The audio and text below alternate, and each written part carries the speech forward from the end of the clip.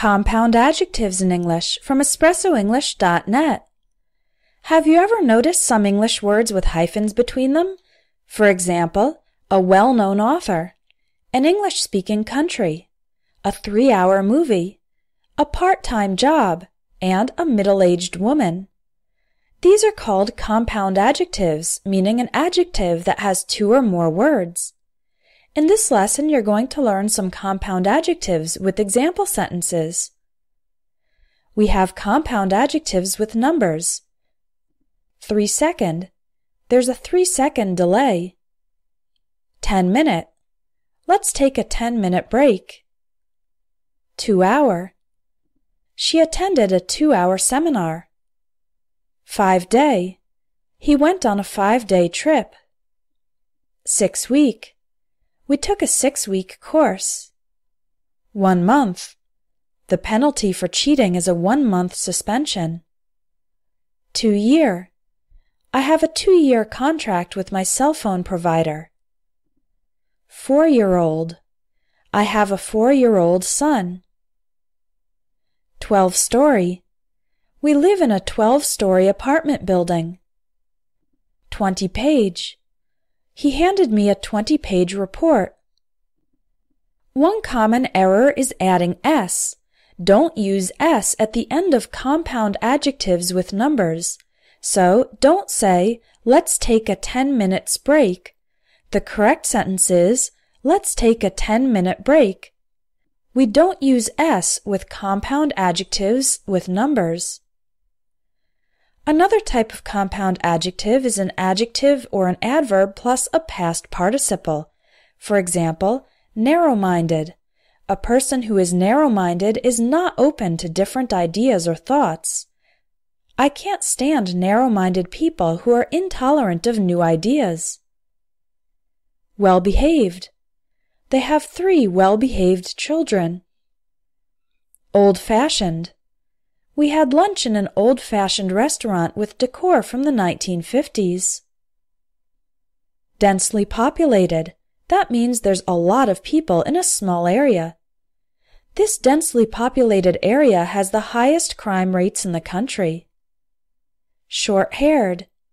He was dancing with a short-haired woman. Widely recognized. She's a widely recognized expert in technology. High-spirited. This means with a lot of energy. The students gave a high-spirited musical performance. Well-educated. A lot of well-educated people are still having trouble finding jobs. Highly respected. Our speaker tonight is a highly respected scholar. Brightly lit. That means with a lot of bright light. We live on a brightly lit street in the city center. Absent-minded. If someone is absent-minded, it means they are forgetful or they don't think about things. For example, his absent-minded comment hurt his sister's feelings. Strong-willed. A strong-willed person has strong desires, is stubborn, and does not desist or give up. For example, she's a strong-willed woman who won't stop until she gets what she wants. Quick-witted. This means intelligent, clever, fast at thinking and discovering things. For example, the quick-witted detective solved the crime before anyone else had a clue. Middle-aged. A middle-aged person is around 40 or 50 years old. A lot of middle-aged men are dissatisfied with their lives. Kind-hearted is another way to say friendly and generous. For example, a kind-hearted stranger helped us find the train station. Another type of compound adjective involves having an adjective, adverb, or noun plus the present participle. That's the ing form. One example is good-looking. Someone who is good-looking is attractive, beautiful, or handsome. Who's that good-looking guy over there? Long-lasting. This long-lasting makeup will keep you looking lovely day and night. Record-breaking. The athlete's record-breaking performance won him the gold medal. Never-ending.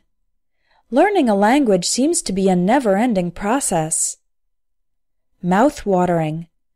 This word is used to describe foods that seem delicious. They make your mouth produce saliva in anticipation of eating this delicious food.